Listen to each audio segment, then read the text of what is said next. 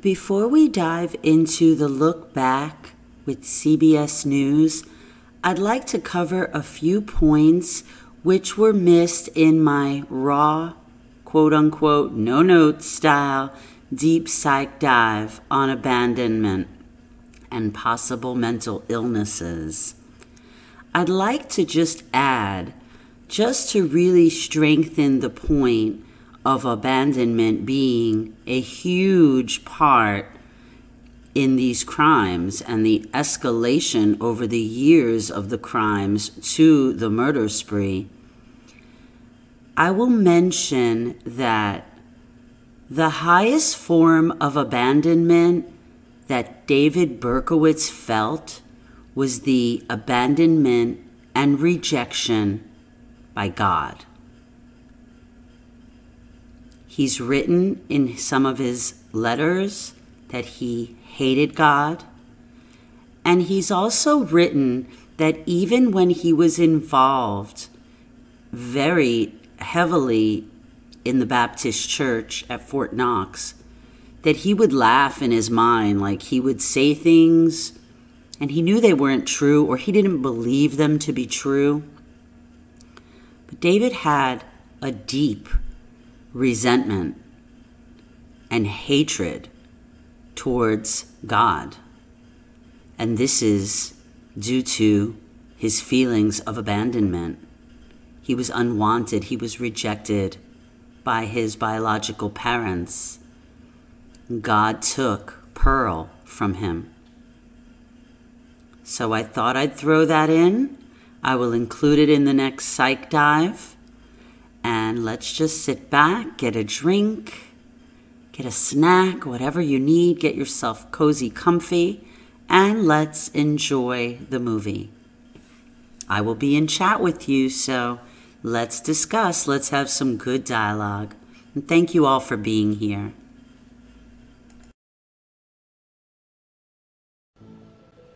It was the 1970s, and a serial killer walked the streets of New York City for more than a year, terrorizing everyone, especially women, until this man was captured, putting an end to it all, but leaving many with the question, why?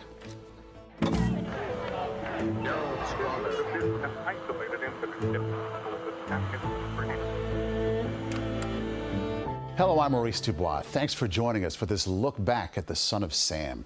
David Berkowitz's reign of terror spanned 13 months. He used a .44 caliber handgun to shoot innocent people in 3 of the city's 5 boroughs in more than a dozen seemingly random attacks. The crimes led to one of the biggest manhunts in the city's history. Let's go back to the beginning. On July 29, 1976, Berkowitz attacked his first victims in the Bronx when he shot 2 18-year-old women, Jody Valenti and Donna Loria. They were sitting in Valenti's car when they were shot, and Loria did not survive. On October 23rd and November 27th in Queens, 4 more people were shot. They all survived. 2 months later, in January of '77, he struck again. 26-year-old Christine Front and her fiancé, John Deal, were shot as they sat in Deal's car in Flushing. He survived. Front, who was hit twice, later died. Berkowitz waited another 2 months before showing up in Flushing again to kill 19-year-old college student Virginia Voskarishian as she walked home. On April 17, 1977, 18-year-old Valentina Suriani and her boyfriend, 20-year-old Alexander Esau, were sitting in Suriani's car near her home in the Bronx when they were each shot twice and died. For the first time, the .44 caliber killer, as he was known, left a handwritten note for the police at the crime scene. It is there that he referred to himself as Son of Sam and promised to commit more killings. David Berkowitz's killing spree ended almost exactly 1 year after it began on July 31st, 1977. That is when 20-year-old Robert Violante and 18-year-old Stacy Moskowitz were shot in Violante's car in Brooklyn. Violante would lose his left eye. Moskowitz would die 18 hours after the attack. The shootings were the first to take place in the borough of Brooklyn and the first involving a victim with blonde hair. Reed Collins of CBS News had this report. At 5:22 p.m. Monday, Stacy Moskowitz stopped living. The doctors said they had not turned off the life support. It was just that the horrible damage done by a .44 caliber bullet in the brain was too much. 40 minutes after their daughter died, the parents spoke to reporters. Even though I lost so dear, I found many friends who I'll never forget. And I thank you for being kind and for your sympathies. I hope he suffers for the rest of his life. I hope he never has a minute's peace. I hope he suffers and just eats his heart out with a cancer. Because he's nothing, he's not human. He's not human. To do this to a young girl and a young boy. If I lost a child, that woman has a son that's blind. To do this to young people, he can't be normal. He's not normal. And I would give anything. I would give my life right here and now. My daughter is dead, but I would die right here and now to see this man punished. Well, the city is preoccupied with the killer, who in one note signed himself the Son of Sam. The latest victims were shot in Brooklyn, a new area for the assailant.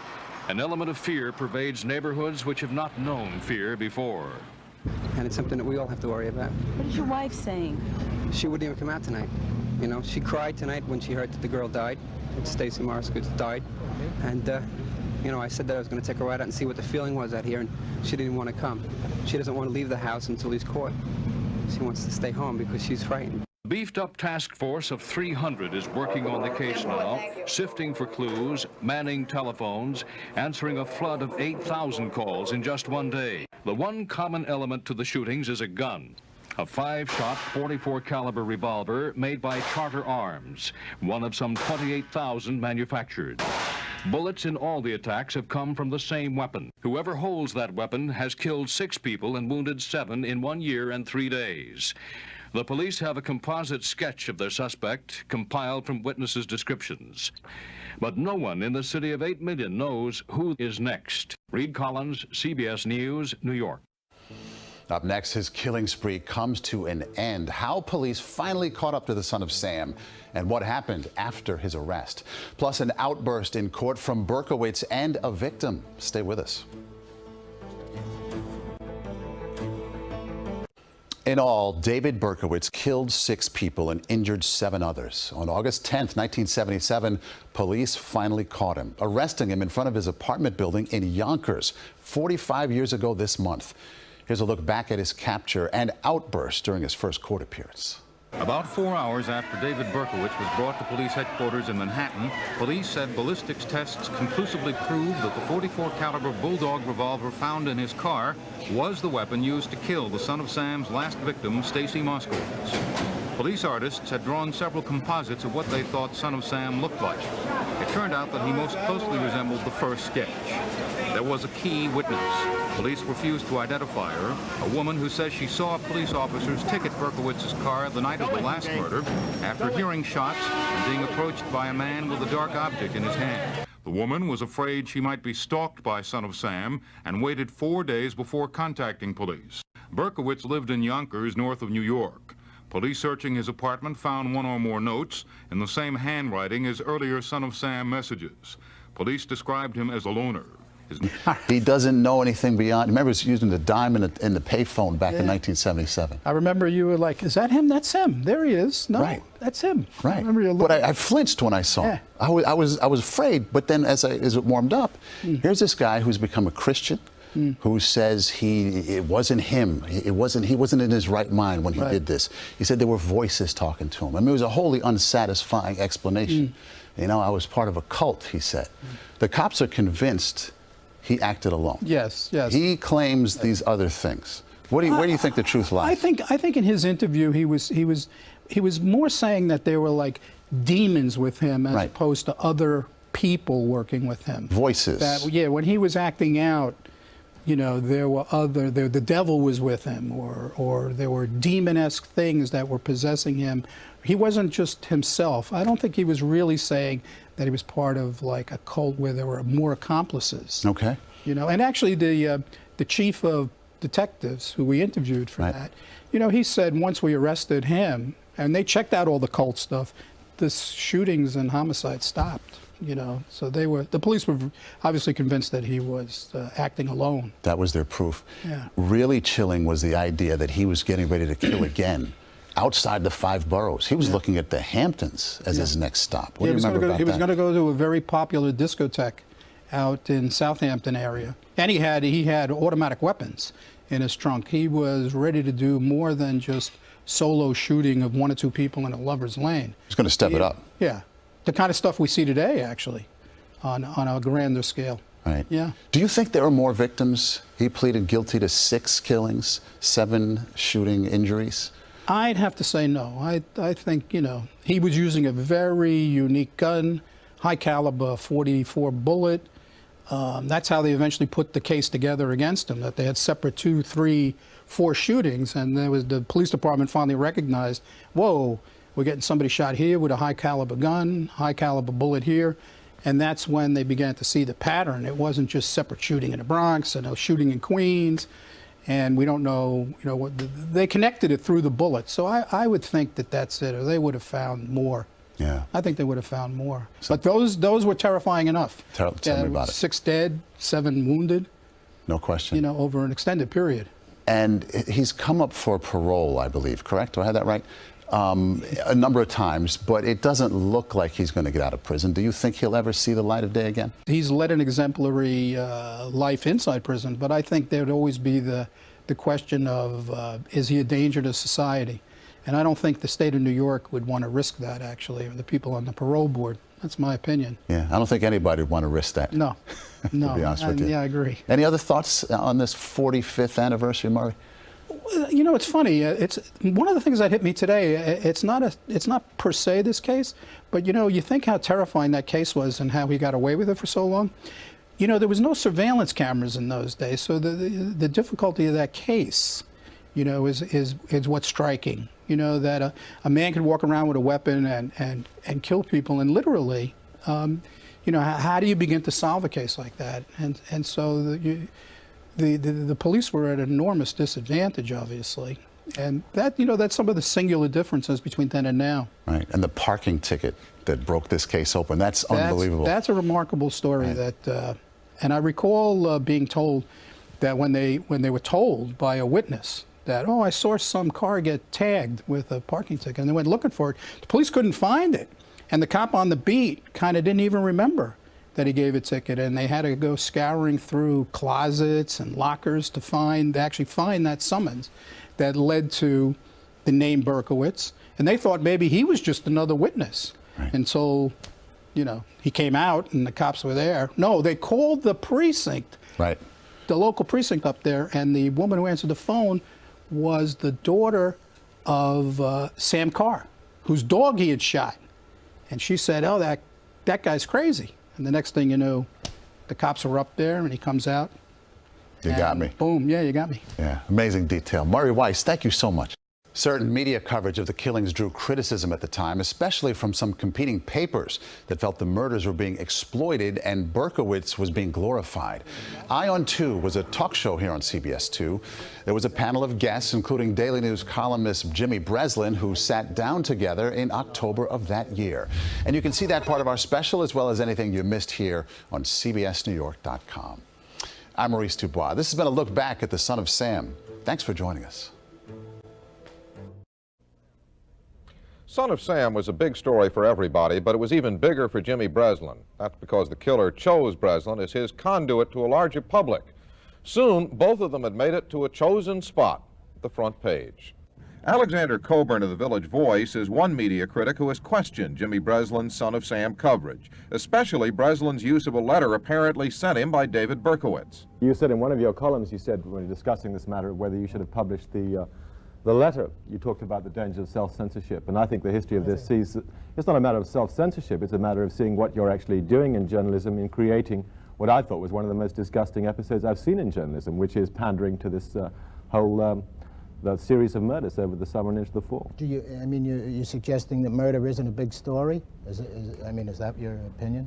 I think murder, as the story became in the papers, it was blown ludicrously out of proportion, and with very unhealthy social results.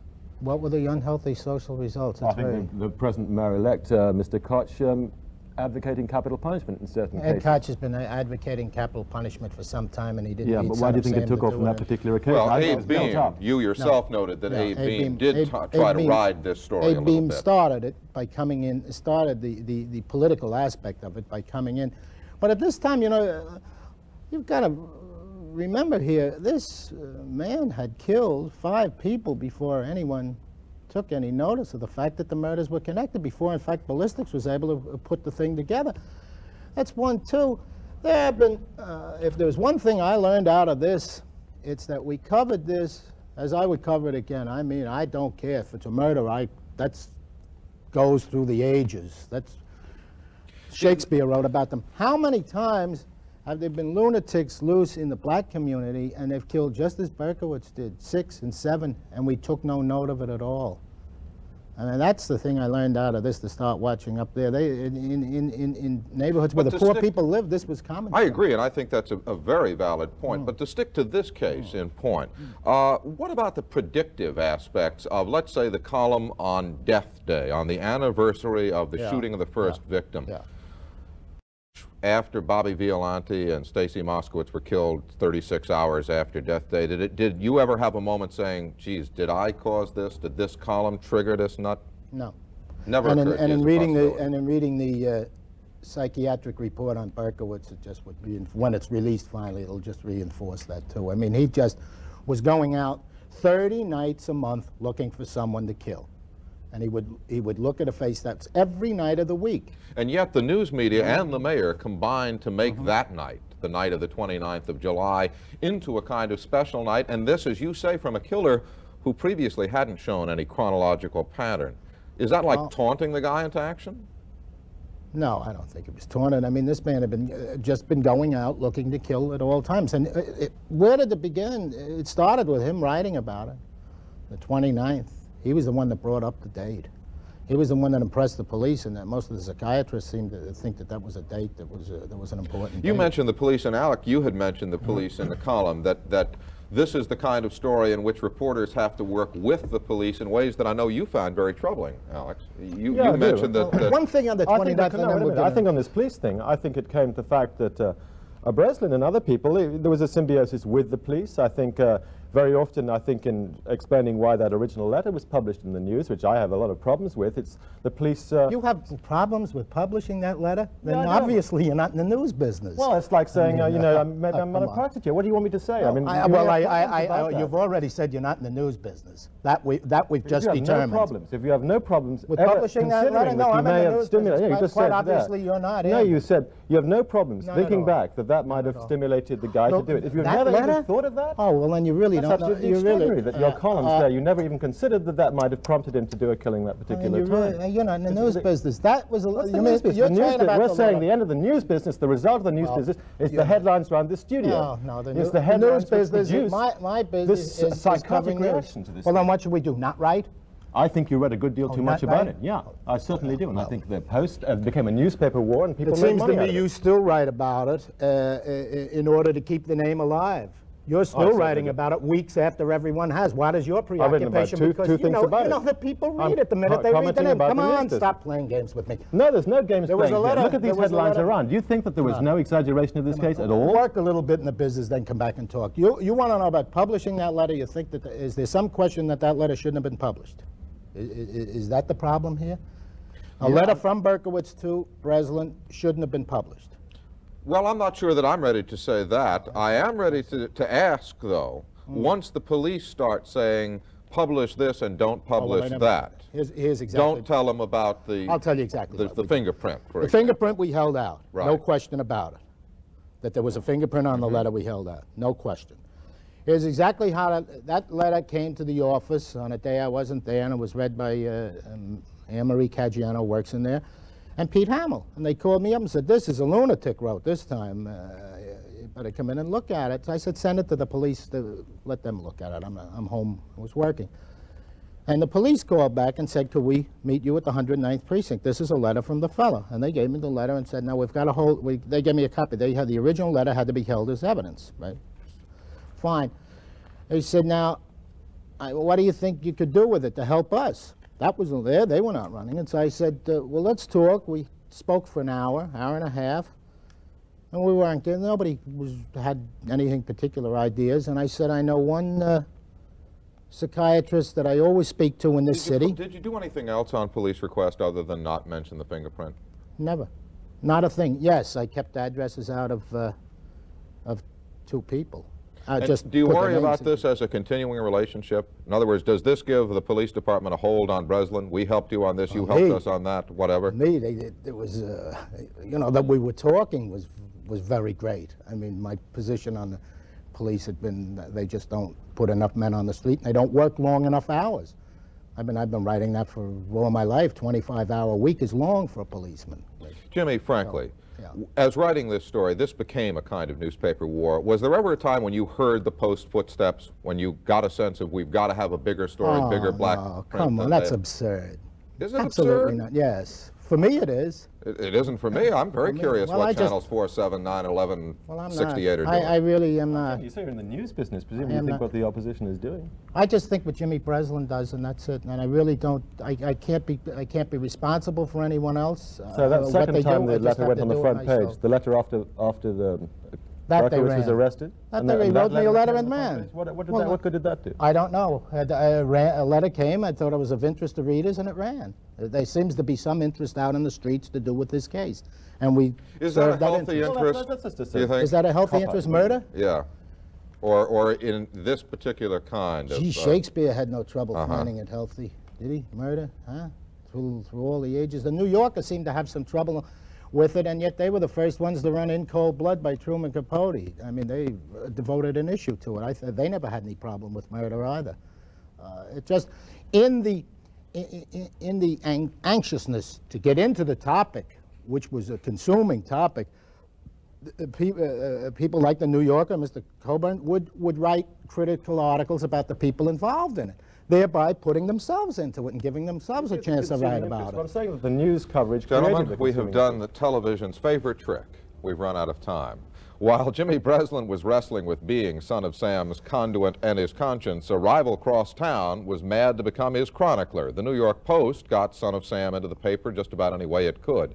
As Simon Galvin, who worked with New York Post publisher Rupert Murdoch in Australia, put it, it was really quite a break. This is the kind of story that Rupert does best. He's always been lucky that way. The point man of the Murdoch platoon, reporter Steve Dunleavy, and we'll talk with him next.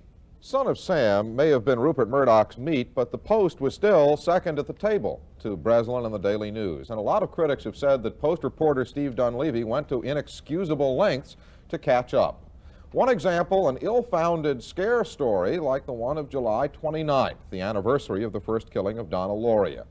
Gunman sparks Son of Sam chase, reads the headline, but of course by the time the headline ran, Steve, you, the Post, and the police all knew that nobody was chasing Son of Sam that night. What's going on? Isn't that really just appealing to fear that's loose in the neighborhood? Well, I think what's going on is you should do your homework. In actual fact, the police did say it was a Son of Sam chase. They employed the 109, and at one stage they even thought... How long did that story hold? Up until 10 o'clock that morning, as a matter of fact. So I think before you say things like that, I think you should check. First of all, you said about we were second to the Daily News. Well, I think the very fact that Berkowitz wrote first to Jimmy, I mean, Jimmy's an actor, isn't he? You know, he really, you know, I'm a street reporter, and Berkowitz, being the nut that he was, wrote to the biggest profile. And Jimmy's an actor, you see, so they wrote to the actor. They didn't write to the editor of the New York Post or to the publisher or to And Steve yet soon, Dunleavy. within days, wasn't the Post, wasn't Steve Dunleavy soliciting letters from David Berkowitz? Wasn't there a please open communications with us? See, once again, you're not doing your homework. If you read the piece, and I'm sure it's here somewhere, you'd have said, please give yourself up.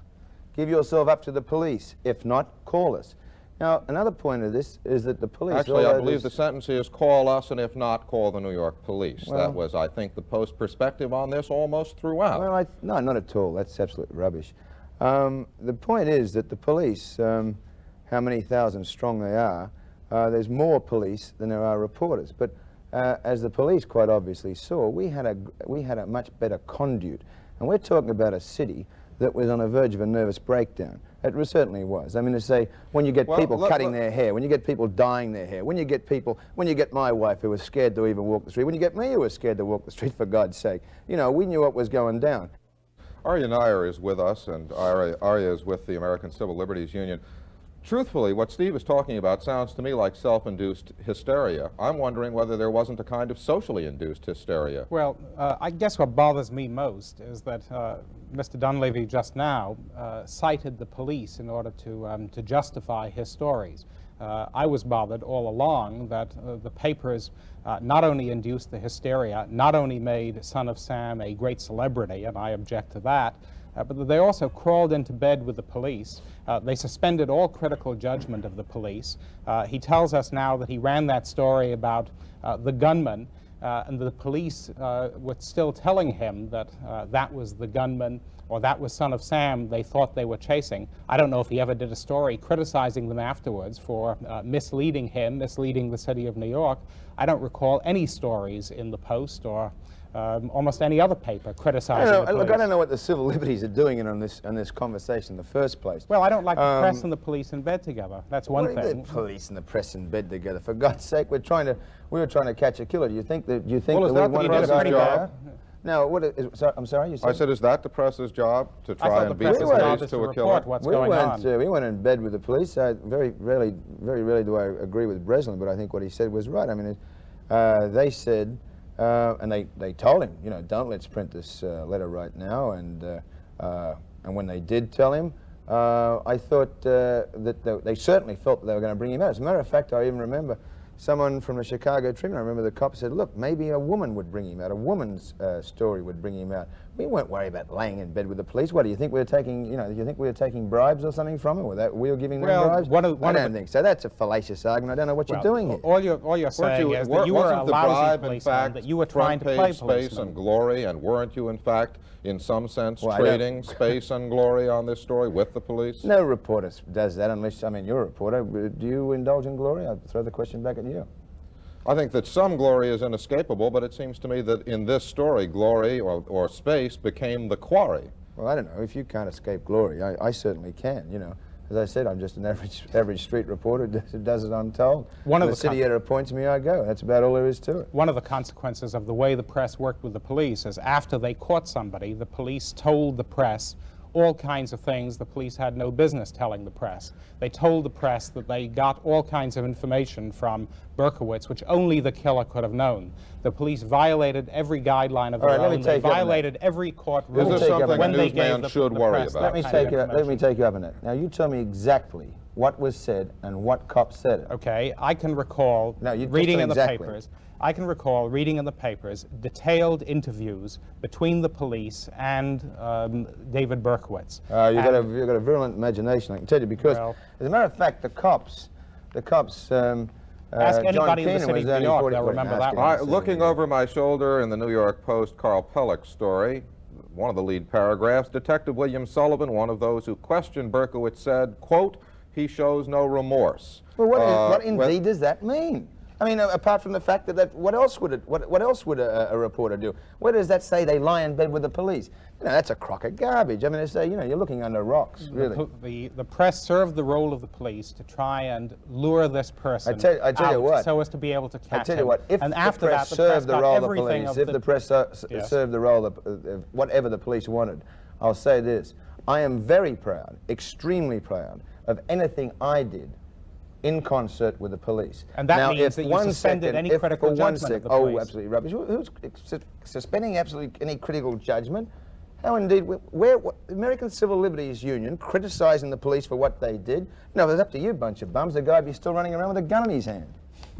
We'll take a look at the performance of television news when ION returns in a moment. The side of television is being criticized for exploiting violence. What are we on the news side doing when we allow Son of Sam to become so predominantly our own biggest story? One night recently in CBS Studio 46, a group of journalists talked about the television side of the coverage. Our guests were Chris Borgen and Ellen Fleischer, Channel 2 News, Carl Tucker, president of the Saturday Review, and Geraldo Rivera of ABC News.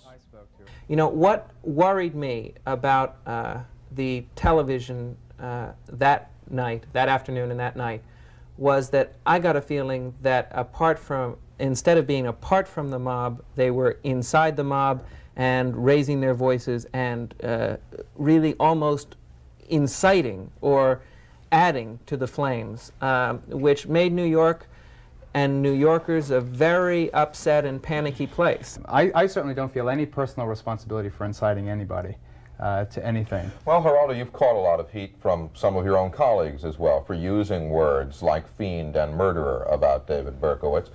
Now, in retrospect, do those words still seem to you to be accurate and proper? Yes, they do. I have exactly the quote. I was in Panama for 3 weeks after the controversy broke out, so I was the last person in New York to know that I was catching heat. As a matter of fact, I never got any heat from anybody except for the New York Post, which I thought was a real joke. Here's my, I'll read just for it to take me 15 seconds. Quote, my last commentary on the day he was caught. And so on the streets of the city today, there's anger and there's outrage at the murder suspect. There are bittersweet memories of his victims, but mostly there's a sense of relief. The man police say is the .44 caliber killer, the fiend who thought so much of his own hang-ups and so little of the value of human life, has finally been captured. Now, I don't think that that's incendiary at all. And the word fiend.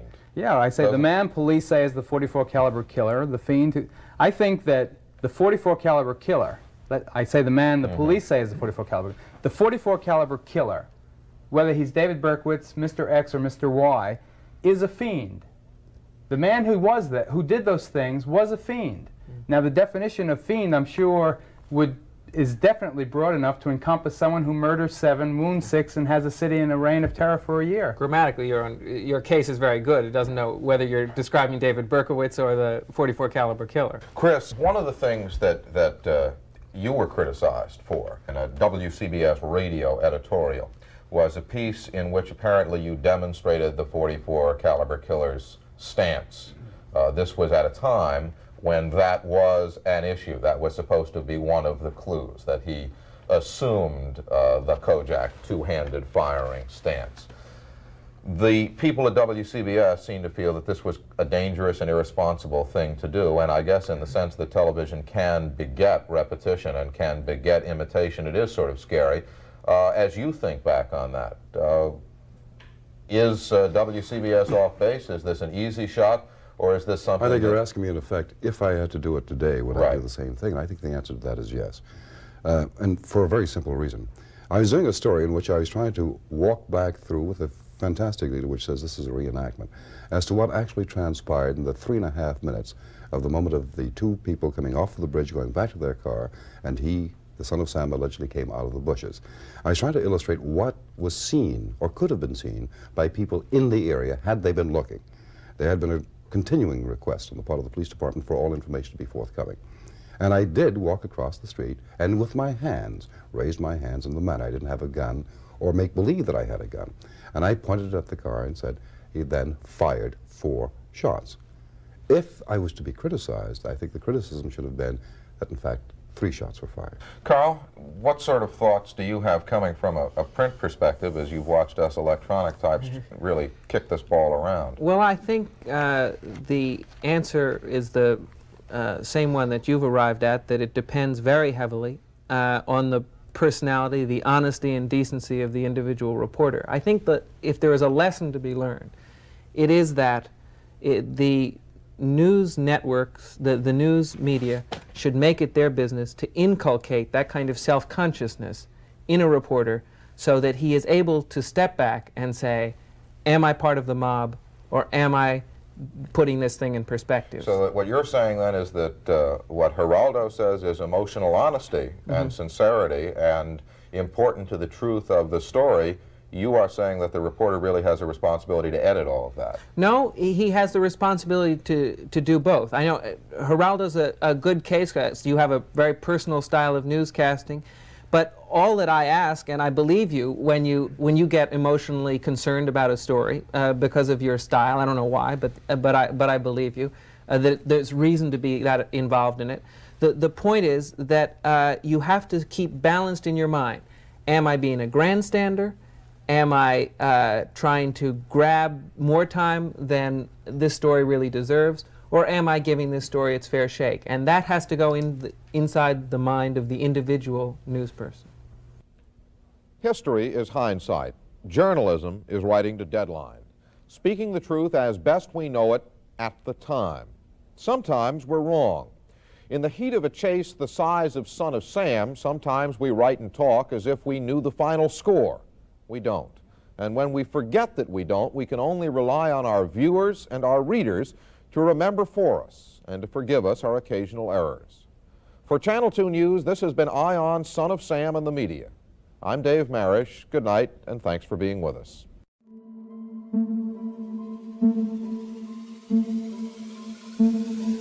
Thank you.